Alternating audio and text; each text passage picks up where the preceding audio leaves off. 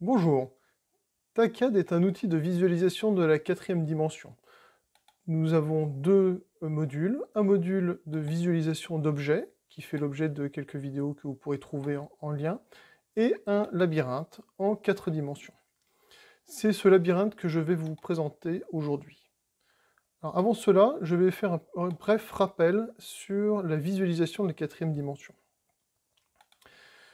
Notre monde, par exemple ici une maison, peut être représenté avec trois dimensions, que l'on nomme généralement X, Y et Z.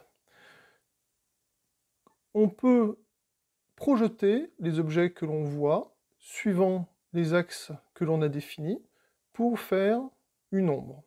Donc ici, l'ombre de la maison suivant X, l'ombre de la maison suivant Y, on voit bien la cheminée, l'ombre suivant Z, qui est généralement utilisée pour faire les plans.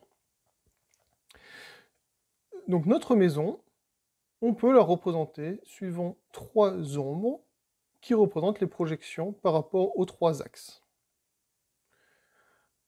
On les représente ici. C'est ce que l'on utilise pour le dessin technique. Si on prend un cube, notre cube pourra également être représenté. Donc ce seront trois projections qui seront des carrés. Un carré suivant X, un carré suivant Y et un carré suivant Z.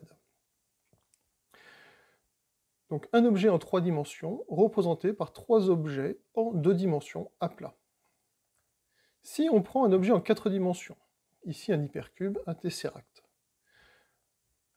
ce ne seront pas 3 projections que l'on... Comme nous avons 4 axes, X, Y, Z et W, ce ne seront pas 3 projections que l'on aura, mais 4.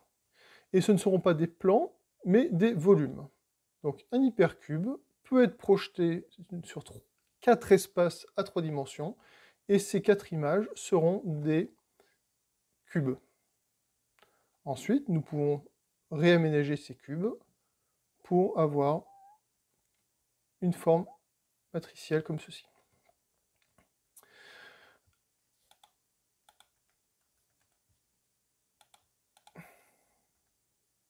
Donc, le principe du labyrinthe sur Tak4d reprend ces projections. Alors ici, vous avez, quand vous ouvrez l'écran, vous avez une explication donc en anglais ou en français, qui reprend ce que je vais vous expliquer ici. Les 4 écrans que l'on voit ici, qui sont les projections de notre environnement en 4 dimensions sur 3 espaces en 3 dimensions, une partie pour choisir le labyrinthe que l'on veut traverser, et un panneau de commande.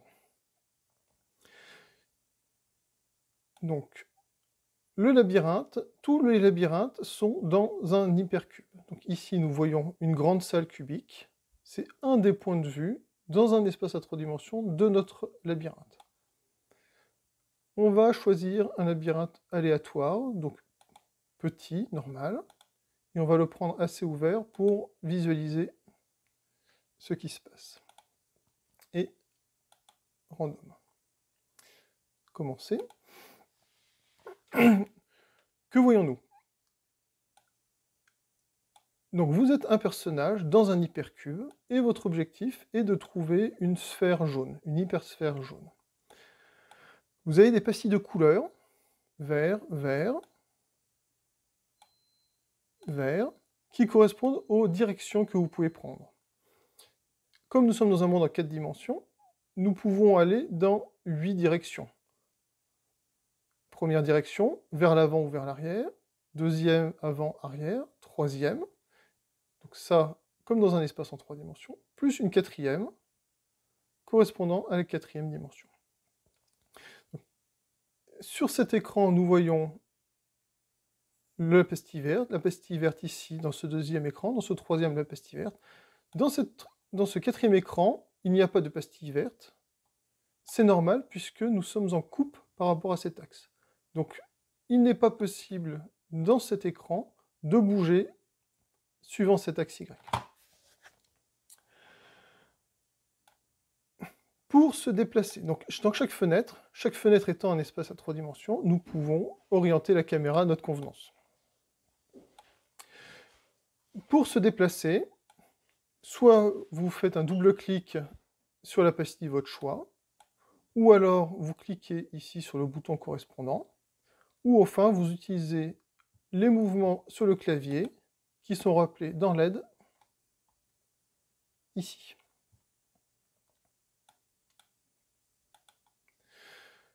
Alors, nous allons nous déplacer, et nous allons chercher notre cible. Donc, nous allons avancer vers le rouge. Ici, nous voyons le dernier mouvement dans le sens des X, vers le point. Et ici, l'historique des positions qui commence à s'incrémenter. Nous pouvons à chaque fois évaluer l'évolution de l'environnement. On continue dans l'axe des X. Ah, et voilà. Ici, nous voyons apparaître l'objet que l'on cherche. C'est un labyrinthe qui est très simple, il est à 4 dimensions, mais il est relativement petit, donc 3 blocs par 3 blocs, donc ce qui fait 3 blocs dans chaque direction.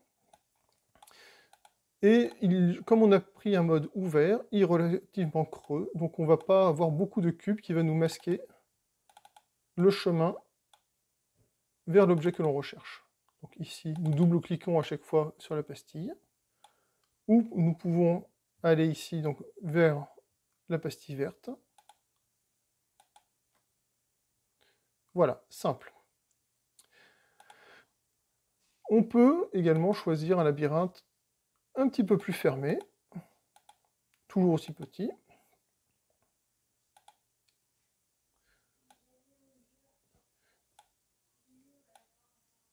Ici, première vue, qui est la vue suivant l'axe X, nous sommes enfermés. Par contre, nous voyons que dans les autres vues, il est possible d'avancer. Donc en fonction des différents endroits où nous sommes dans le labyrinthe, en fonction des projections, des coupes que l'on regarde, soit nous avons possibilité d'avancer, soit nous sommes bloqués. Donc, dans cette vue, pas moyen d'avancer, donc nous allons regarder les autres vues. Donc ici, l'axe rouge semble être le seul moyen d'avancer. Nous avançons.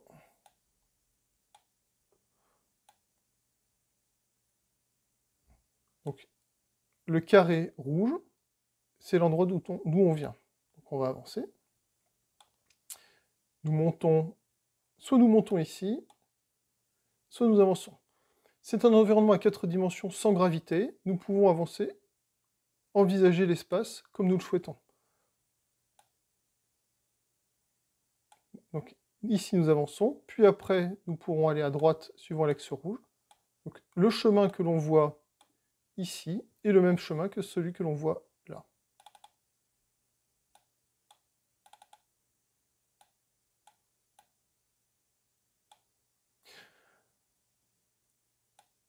Comme nous avons 4 vues avec 4 coupes, chaque vue peut apporter des éléments intéressants pour se retrouver dans le labyrinthe. Alors comme il est généré aléatoirement, je ne connais pas son issue. Donc c'est juste une promenade. Là, un cul-de-sac. Nous venons du bleu, donc ici, carré bleu, rond bleu, c'est de là que l'on vient. Pas d'ouverture de ce côté. Et ici, nous voyons que si nous allons par là, par cette vue, nous ne voyons pas d'accès. Par contre, ici, dans cette vue, nous voyons un accès qui se profile.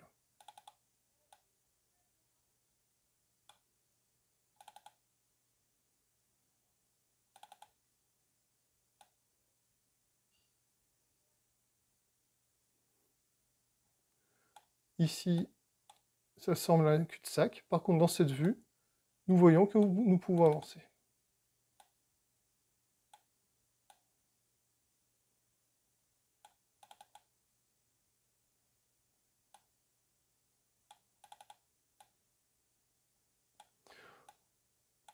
Bon. Je ne vais pas pouvoir vous trouver la sortie tout de suite, sinon ça risquerait de prendre un petit peu de temps, mais n'hésitez pas à essayer par vous-même. Juste un petit point, pourquoi avoir 4 vues alors que vraisemblablement 2 vues pourraient suffire?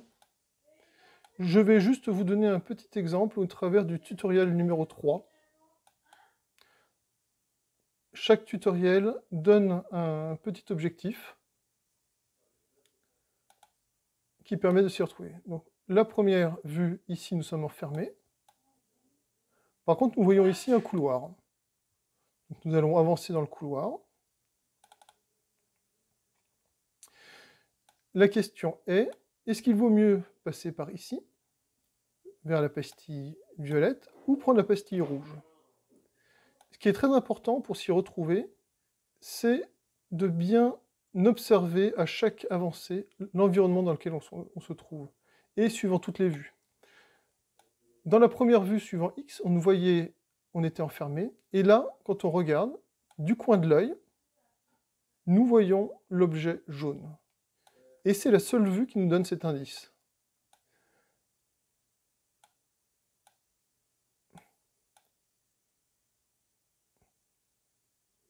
Voilà, donc grâce à ce petit indice, nous savons que nous pouvons avancer ici et que nous allons trouver rapidement notre sphère. Voilà, donc je vous ai fait une rapide présentation de Tak4d, la partie labyrinthe, en espérant que ça vous donne envie d'essayer. Donc vous suivez les différents tutoriaux pour vous faire la main, pour comprendre les déplacements et pour vous habituer à vous orienter dans un espace à 4 dimensions.